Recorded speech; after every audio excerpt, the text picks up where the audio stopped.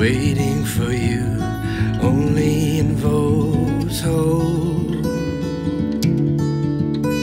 It's hard to disfigure the things could go so wrong. Don't you know it's not easy to let go from places we walked before?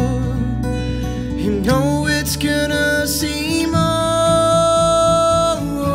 I'm just thinking how lucky I am to experience this at my doorstep every day. So all I have to do is get in the boat and go. It's a special pocket, Paradise Point, you know, it's just right up the northern end of the Gold Coast. It's old Gold Coast. I grew up here.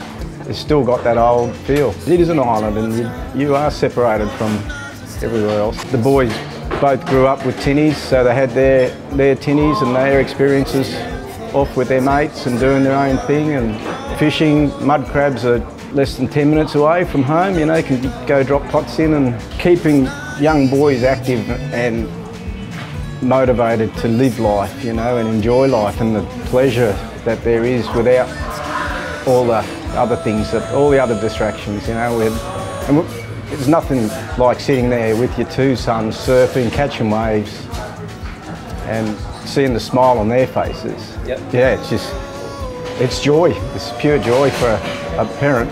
I can come down to the cafes here, just have a beer. I go to Runaway Bay Shopping Centre.